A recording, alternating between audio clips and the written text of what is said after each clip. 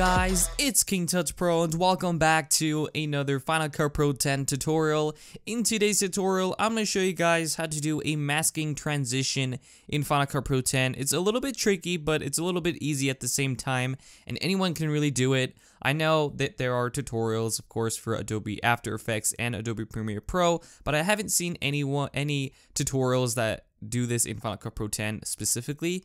So I'm going to be showing you guys how to do this effect in Final Cut Pro 10. So let me go ahead and play the video for you guys.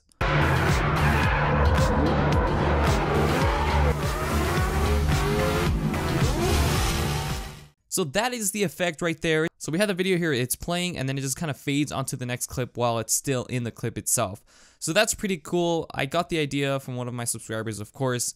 However, let me go ahead and make this big. This is where the kind of effect comes in handy. If I push play, you're gonna see that. Let me go ahead and make this a little bit bigger. If I push play, that you're gonna see the effect right here, as you can see. Right there, it just fades onto the next clip. And that is really, really cool. You can do the same exact thing.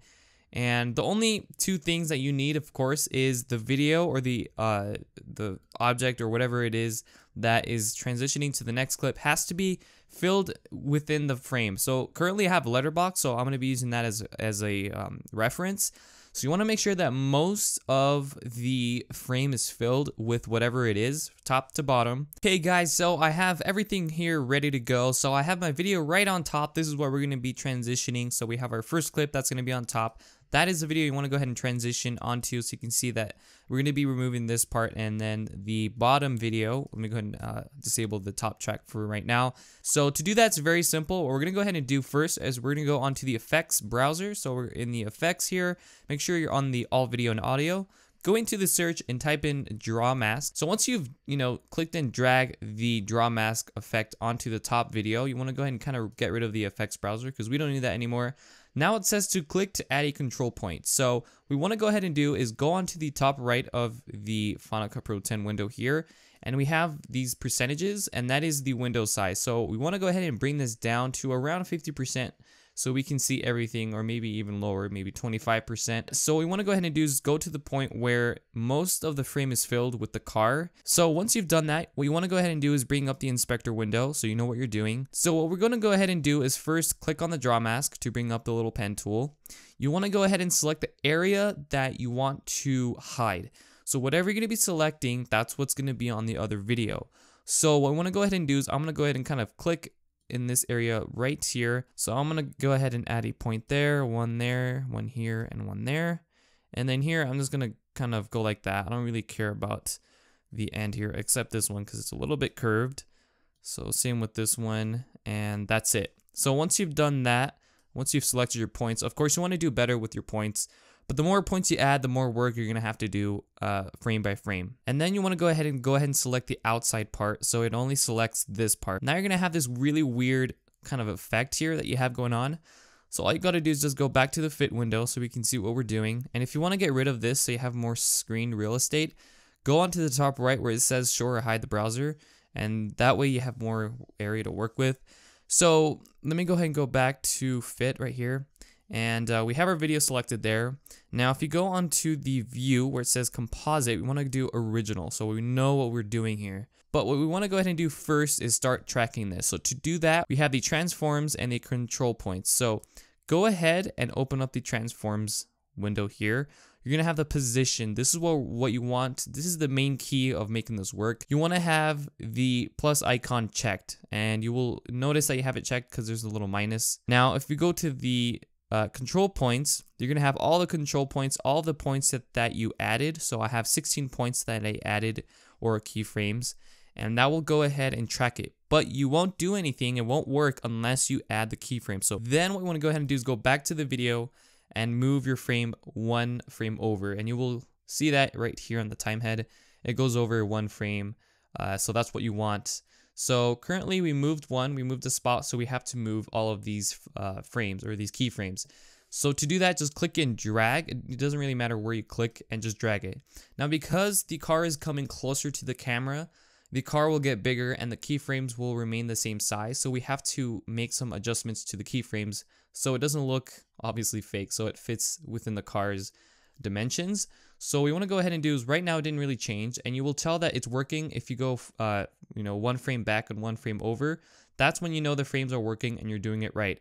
Because if you don't do this and you miss a step, you're going to feel really dumb towards the end when you have done all of your work and you go back to only see that it hasn't even moved. So just keep that in mind. I've gone through that many times. So you want to go ahead and move the time head one frame over and click and drag this over once again. You can start to see that the car is starting to get bigger, so we're going to have to start moving the keyframes a bit. Now, if you want to select multiple keyframes, click in between 2 points and you can go ahead and move those 2 points. Maybe you want to select all of the points, so all you got to do is hold shift and click on them. You want to go ahead and go one frame over and just keep doing that until it keeps on going. So we have that going on. You can see, and you can fix them, of course, too. You can adjust them. So try not to get too close to the edge because you can see that we still have to feather it. So feathering will cut off some of the car, so just keep that in mind. That's why it didn't look so good in the first place.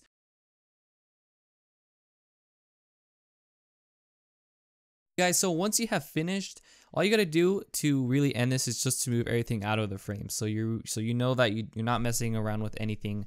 So now this is what we have here. It tracked the whole entire back of the car, technically the outside of it. But you will notice that this line right here will be a problem. So what we're gonna go ahead and do is we're gonna go ahead and fix that really quick. So it goes into the frame right about here. So we're just gonna go ahead and click on the last line and just drag that outwards so that it's not in the actual frame. So everything else is not inside. So we're gonna go ahead and keep doing that. Whoops. For each of the frame. So we're gonna go ahead and click and drag this outwards. Go one frame over, click and drag. So now we have something like this. So the back shouldn't move at all. In fact, let me move this a little bit more. Okay. So now we have this going on. So that is what we want. Let me go back to the fit so you guys can see what's going on. So this is what we have here. It's just following along with everything. But you can't see the bottom video. So to fix it and now to really add the effect, we're going to go back to the effect or into the inspector window, go to the effects and go onto the draw mask. Once in here, we can change the settings. So the fill opacity, we're not going to really mess with that yet. The invert mask we will. So first, we're going to go ahead and go to the view and go to composite. Then click on the invert mask option. And then we're going to go back to where it kind of starts. So it starts around here, right? This is where it starts. So I'm going to go ahead and cut this out. So now what we're going to go ahead and do is go to the feather. We're going to feather this out. And this is why I told you guys to start kind of in the end or not too close to the edge, because it will cut off a lot of the car. So I'm not going to cut too much off of it, but just a little bit so it looks like a smooth transition. The fall off is where the fall off is going to take place. I move this to the right, very right, so 100%, and that's all you have to do really. So now if we go ahead and push play, of course you're going to have this really weird option. Just click on the first video that we've cut and uncheck the draw mask. So now we have something like this. You can see that's a very harsh transition right here. So what we could do is we could, of course, go onto the transitions itself and add a cross dissolve and then make this very, very short.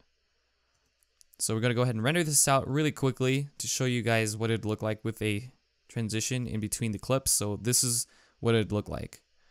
So that's a much better effect right there. Maybe you want it to be a little longer so it's not too dramatic. So now we have something like this. So that is much better. So if you found this video helpful in any way, please drop that like button. That'll be awesome. Subscribe if you haven't. I post videos just like this. Comment down what you guys want to see next for my next video. And I'll catch you guys on my next video. Until then, peace out, take care, and enjoy your day.